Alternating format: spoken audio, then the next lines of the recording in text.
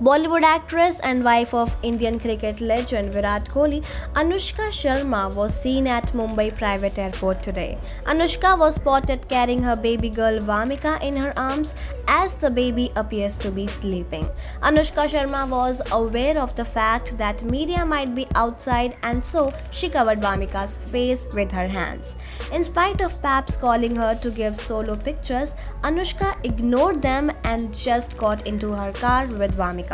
But when the car passed by the Paps and they continued to shoot her, Anushka Sharma looked miffed with this behavior and got angry on them. She was captured saying, "Who are you?" to the Paps.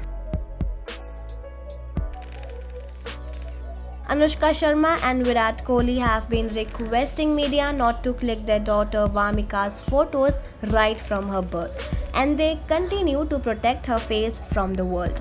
Anushka Sharma has also come out in support of Alia Bhatt in recent privacy breach incident happened when a pap killed Alia Bhatt's photos inside her own home through neighborhood building terrace. Well, what are your views on this case? Do let us know in the comment section below, and do subscribe this channel for more latest updates.